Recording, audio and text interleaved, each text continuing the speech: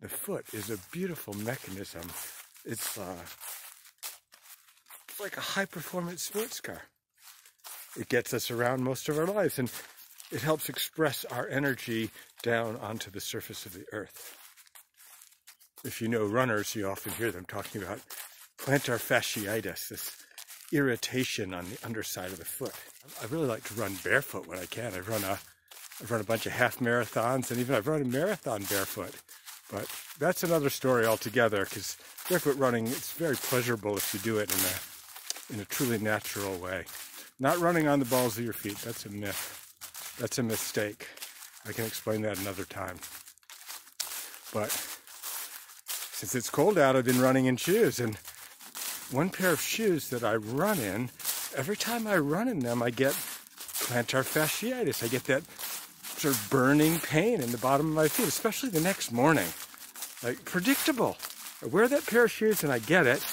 What a beautiful opportunity. I can put on that pair of shoes and I can have a test. So let's talk about plantar fasciitis, this burning irritation that especially, people notice it when they get out of bed in the morning. So could that be an expression of sensory motor amnesia? Could that be the effect of habituated muscle tension? So muscles that are on a lot, they start to complain. You get these burning sensations. It's like they're running a marathon all night if it's on all night in your foot. So as we're running in these padded shoes that are pressing up the underside of the arch, we get this confusion in the system. So what it's doing is it's trying to get the arch off that contact. Your brain says, oh, my arch is too low. There's too much sensation there. I better tighten things up on the underside of the foot. Which brings us to the plantar fascia, this fibrous muscular layer. There's actually 3 layers of muscles. And if people come in with plantar fasciitis, and if we palpate and just press on very gently on the attachments of all those muscles in different layers under the foot, well, very typically, it's a very localized problem. It's one muscle usually. And the typical muscle is quadratus plantae. It's the muscle that attaches at the front of the heel and pulls towards the bone in the arch, at the front of the arch. That's in a general way. Now, if that muscle's on all the time as you're running and the brain stops being able to control the tension, just gets used to holding it at that level, well, that muscle stays on all night and you wake up in the morning and, my feet are really sore. So, how do we solve that problem? So how do we get control of the muscles under the underside of the foot? Well, we want to look at it as full body patterns, and that's true, but also we want to look at it as a localized issue. You have to get your brain to let that muscle relax. And I like the technique of pandiculation. And you can push on it and roll with a golf ball on the underside of your foot, but that just tricks the brain into letting the muscle relax. But it just wants to go back to that pattern that it's been running of too much tension. You can teach the brain how to let that muscle rest. You can restore the full control between on and off. And that's what pandiculation does.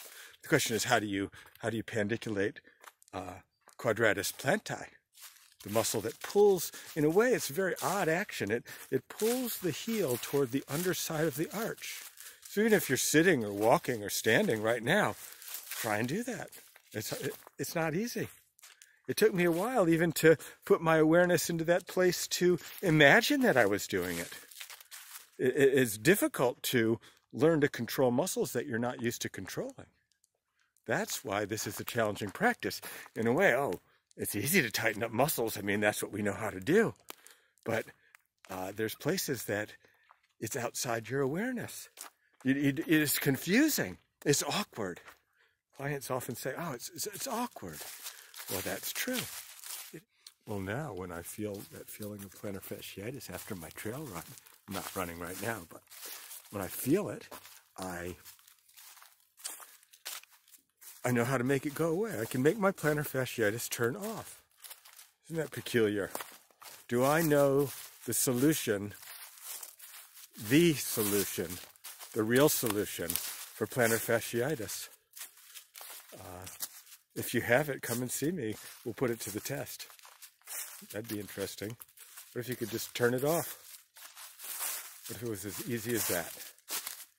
Your brain controls the muscles, and we lose control. And I can show you how to take back control of the musculature. I turned my plantar fasciitis off. So if you have plantar fasciitis and really want to get to the bottom of it, really at the bottom of it is a loss of voluntary control of your musculature. And I have the technique that I can show you, and then you're fully empowered to practice it. I can show you how to pandiculate those places that are causing muscle pain problems.